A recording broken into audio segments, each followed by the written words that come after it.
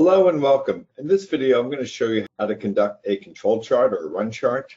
So once you have data in, go to Plots and go to Control Charts. We'll go ahead and select the S chart. You can see that there's many different types of charts. We'll select that this is how the data is going to be formatted. Choose Next. We'll have item weight and equal groups as our variables. You'll also notice that there's several different rule sets. We'll choose Joint Commission and hit Submit.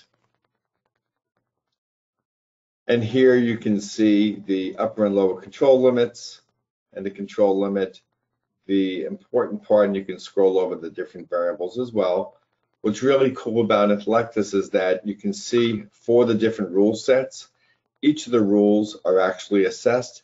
And then there's a conclusion stating whether or not the rules were violated and if there was a random patterns or not.